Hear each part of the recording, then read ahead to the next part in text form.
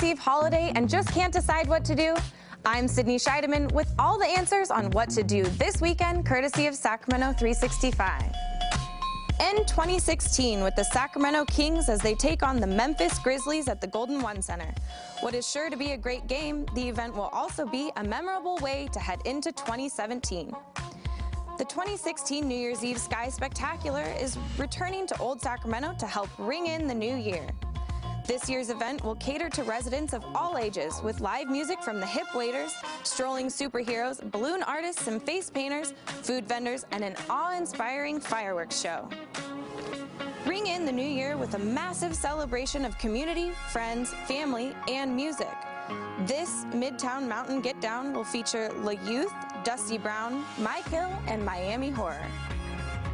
Celebrate the new year in style at the Hyatt Regency with now 100.5 FM and Mix 96 at Sacramento's largest party.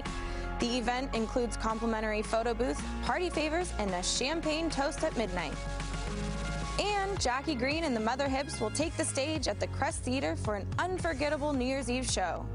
Doors open at 7:30 p.m. and the show starts at 8:30. Tickets are still available, but sure to sell out, so get yours now.